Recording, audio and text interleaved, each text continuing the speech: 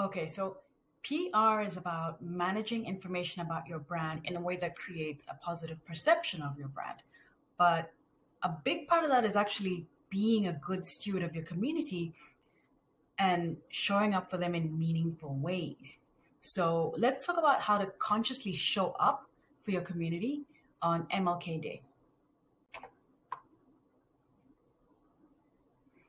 Number one, if you want to sit the day out, take it for yourself, for your family, for your sanity, for your mental health, do that.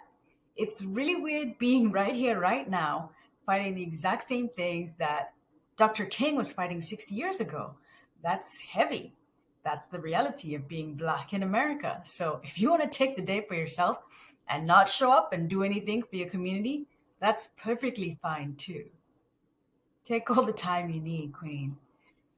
Number two, you can actually share ideas on how people can observe the day.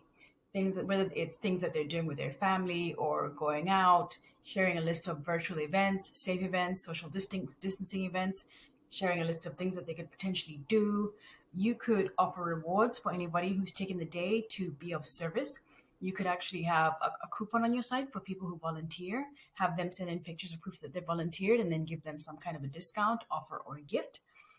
Or you can simply open up your platform and make it a safe space for conversation to talk about your experiences. People can talk about their experiences, talk about how they feel about Dr. King, talk about how they feel about the day, talk about how they feel about Black liberation, Black economics, whatever it is.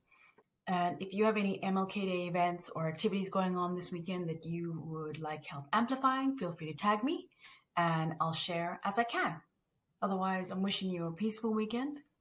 I hope your spirit gets what it needs. And I appreciate you and everything that you are doing for your legacy, Black Queen.